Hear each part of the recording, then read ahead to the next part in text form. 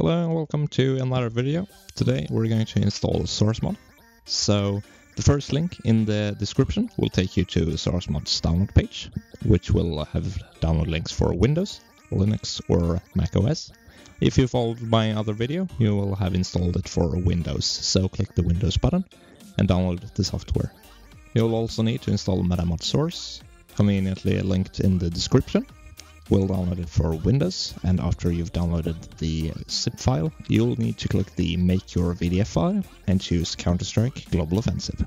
With all three files downloaded, we can unzip or extract the two zip files, MetaMod and Sourcemod.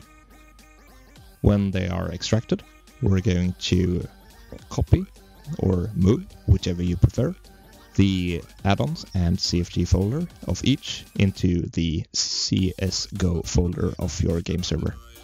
And you will replace the metamod.vdf file already in the add-ons folder with the one you generated from the website. With all of that done, we can now start up the server again.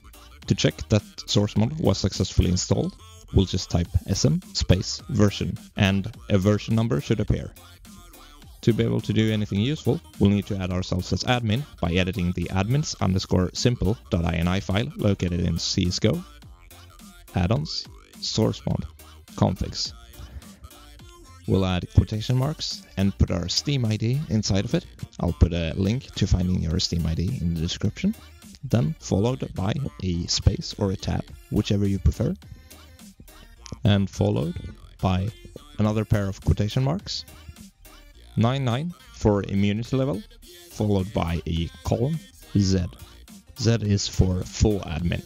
If you wish, you can follow this up by another separation and 2 slashes, meaning comment, where you could add the admin's name. Since I'm the only admin on the server, I can keep track of one user ID. Then we're going to install a plugin from the Sourcemod plugins page. For different plugins, there will be a different process.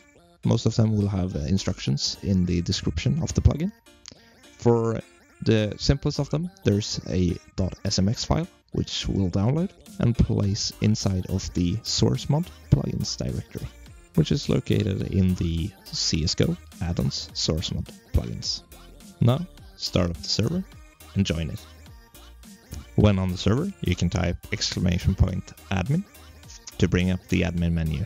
In there, you have all of the commands you could wish for.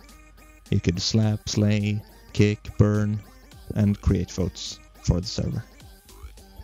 And if you're missing some kind of functionality, most likely there's a plugin for that. Now, get back to playing.